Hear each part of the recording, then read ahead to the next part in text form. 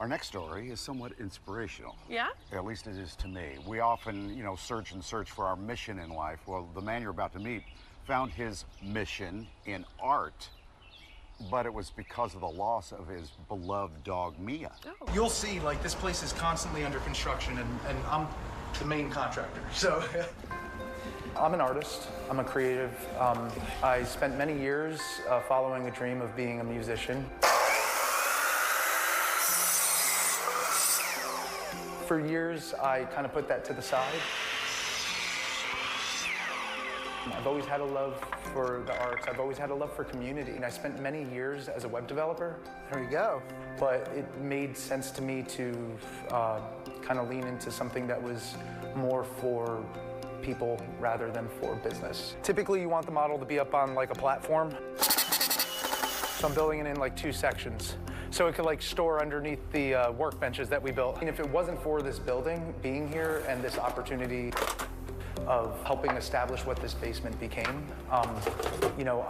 we wouldn't have had a space to even be. So this is the Mission and Arts Gallery. This is the Mia Gallery. Mission and Arts really was founded after the passing of my dog, Mia. Mia getting sick. She was already getting old, like she lived a nice long life, but with her getting sick and it becoming like a very visual sickness, it just kind of lit it for me to just say, you know what am I doing? And then it was like so funny. It was like I'm driving down from upstate New York, and all of a sudden it's like Mia, Mission and Arts. And I was like, the mission is simple, it's art. So this is Jeff Thomas. He's an artist who moved to Philly in 1960, but he does these incredible transparency paintings. Typically, they're like hung, and you could see through them almost like a wind chime. I was really inspired by the flourishing art community in Philadelphia.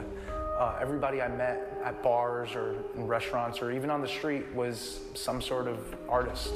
And in some of those conversations, I found that a lot of them didn't really have a place to, show or a place to kind of be seen. So I had the opportunity to get this space down in the basement. Right, the gallery is very much so an exhibition space for artists to be able to show off their work. So currently we are showing Emily Royer. Well, she's a phenomenal artist, as you can see from the work. She's like a fine art painter. I would say like a lot of her work is figurative surrealism. And then the studio is where artists can come and teach their craft. We're working on a paint and sip right now where you'll be painting master painters, renditions of master painters. It's not meant necessarily, you don't have to be an artist, essentially, to take those classes. We've had everybody from doctors come down and, It's a fun thing. Yeah, it's a fun thing, yeah. You have everything from the wheels to the slab roller to the extruder. This is like membership storage space. So Mission and Arts Clay is a member space for clay artists. It's amazing the amount of clay in Philadelphia and the amount of artists who work in ceramics here.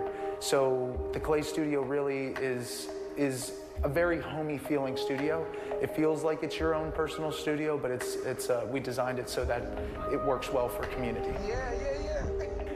Generally, the people I've met so far through Mission and Arts, some of the best artists I've ever met in my life, some of the coolest people I've ever met in my life. Our mission is very, very simple. It's just making art accessible and also supporting artists and those who want to learn.